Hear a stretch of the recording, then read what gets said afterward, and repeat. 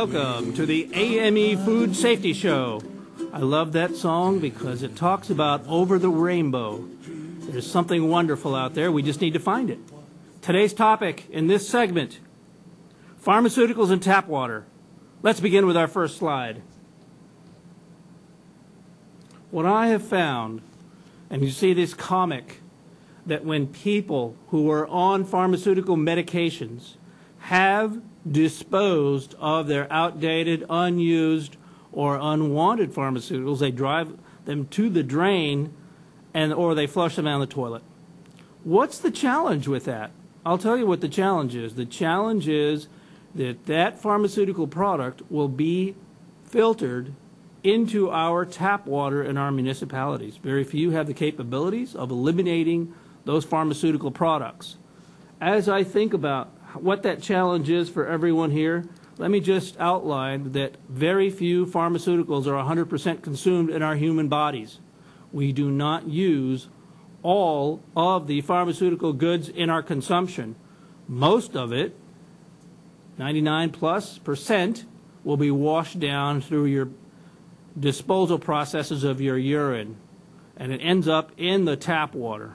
If you don't believe it, it's a challenge, but I think you ought to think about it. What's happening to my pharmaceutical goods? I'm going to just look at something here real quick. Some people call them pharmaceuticals, other people call them drugs. That cartoon is very illustrative of the issue of a person asking for tap water in a restaurant and the waitress responding that you need a prescription for drinking water. That's an interesting point, and we'll talk about it in the next segment. Next slide. Let's talk about what is actually in drinking water. What we see are human drugs and the waste from veterinary products or feed additives. That actually goes into the water as well. Let's talk about it. Excretion. We talked about that as human urine. Also, hard sewage or solid sewage, disposal, waste. That goes into, as well as the excretives of the excretion of veterinary animals, primarily. If you live in Tulare County, a lot of cows. Should be the #1 in the country as far as population of cows. That also gets put into our drinking water. Sometimes it goes straight to a well. But the bottom line is liquid will flow down into drinking water, which will then be recirculated and come out through either the soil in the contaminants or the surface water, out to a river, out to the ocean. Next slide. As we think about our drinking water cycle, you probably remember these from your school days, but what is the challenge? That everything that goes out will come back, and it will end up in the sewage system eventually and filtered and treated in whatever ways. Every municipality has a website.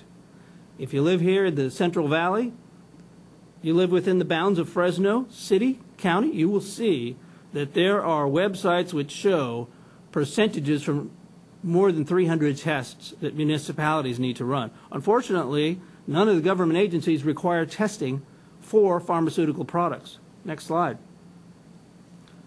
What is the major principal component of these pharmaceuticals that we're concerned about? Well, #1 is estrogen. Look at that slide. Estrogen in drinking water could come from your home, could come from a factory, it could come from livestock like dairies, it could come from agriculture, or generally from waste, because every time it rains, the runoff will go into a water source.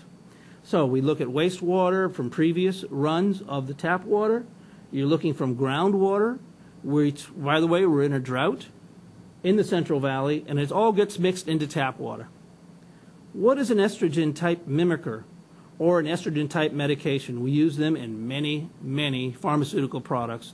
If you watch television at all, you see the benefits, then you hear about the side effects, and then you're asked to see your doctor. What the challenge is that the components of those pharmaceutical products do not get totally consumed.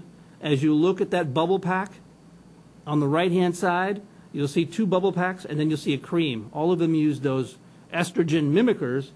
And what are some of the side effects? You already know them. If you watch television, half the commercial is talking about headaches, nausea, vaginal discharges, weight gain, breast tenderness, spotting, all of those are primarily related to birth control type medications. But the fact I'm trying to get into this discussion is that it all ends up in our drinking water. Next slide. What some authors have described this situation as unprescribed drugs in our water cycle. I think that's a very good description of what we have here. We have drinking water that's a composite of a lot of different sources. What we don't wash out, what does not get filtered or tested, is these estrogen mimickers. They do a lot of things to us, primarily looking at, in combination, we have no clue. I'll tell you about a study that I was involved in on the central coast of California. And what they found was in Los Angeles County that these estrogen mimickers were obviously being flushed down in the various ways we've discussed, but the fish were changing gender. They were going from male to female, and from male to female, from female to male. That was unintentional. Those species of fish do not change but for a genetic modifier like estrogens. Next slide. So how can we remove them? This is a big issue. You can remove them, but most municipal water sources do not. This is one of the reasons you see in popular magazines and television programs about men who were manly at one point.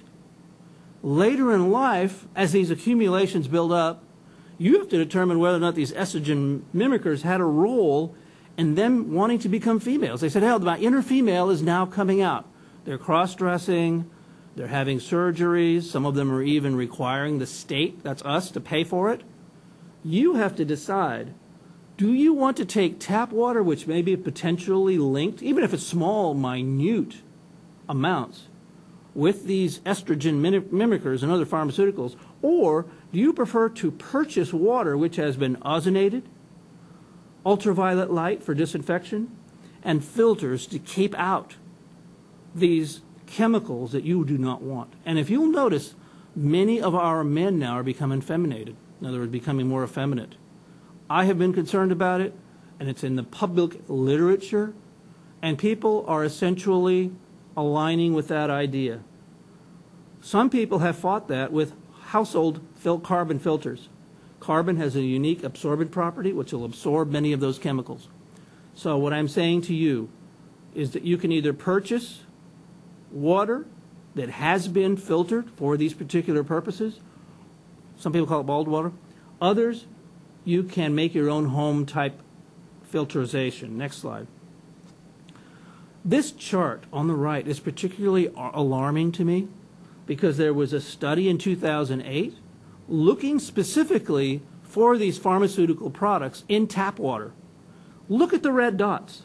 Now, you probably can't see them very well, but the issue is the ones with the green dots, which are very few, were municipal water sources which were tested specifically for these estrogen mimickers, and they were acceptable levels or zero. The red dots, on the other hand, were communities that really didn't test, didn't care, but this particular study by NBC News found, and the AP and NBC News, that these levels were unacceptable. So what I'm crying out to anyone listening to this particular program, this particular segment, is to take seriously the threat, the long-term threat of the emasculation of our male population, the challenges we're going to have physically, and the potential overdose if you're already on an estrogen-type medication. I talked a couple of segments ago about the rapid and alarming increase in autism. I don't have any answers for you. What I do have is a suspicion that this may contribute to it. Next slide. These are my suggestions.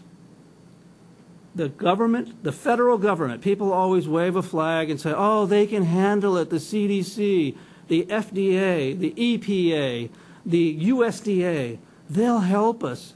I don't believe in that, particularly in this issue, because why? They have no regulations. I'm not calling for regulation, but I'm saying you take care of yourself. Ever been in a boxing match? What does the referee tell you? Protect yourself at all times. I believe the same thing applies outside the ring. Check your local water agency's website and see what they're doing. You may even want to contact somebody there and make your voice heard. Are you screening for pharmaceuticals in your tap water? Some people call them estrogen mimickers. You may want to search on the internet and find something out about it to see if I'm lying. Check to see if medical facilities in your area are dumping these uncontrolled releases of these medications that are now expired. It has happened. There are documented cases. Think about it. As you see those two graphics on the left, some people pour their medications right out into the toilet. Others will drink it and go through their system and filter out into the toilet. Here's the challenge. Do not flush pharmaceuticals down the toilet or the drain yourself. Many pharmaceutical companies, these drugstores, will have a methodology for you to return those medications which are unused for their disposal, and hopefully that will be an appropriate use. Here's what I'd like to say. I do believe that these unregistered, unmonitored disposals of these pharmaceutical goods are affecting our entire society. They do have challenges with reducing masculinity. They do have challenges with affecting your health. The purpose of this show is to alert the listenership to these challenges, to sensitize you. You need to research it on your own to see if Andy Moreno's lying or if he's telling the truth, or if he's just raising an issue that's not really that important. I believe that the maintenance of masculinity in our society is important, just like it was in the Roman Empire. Thank you very much. I look forward to the next segment.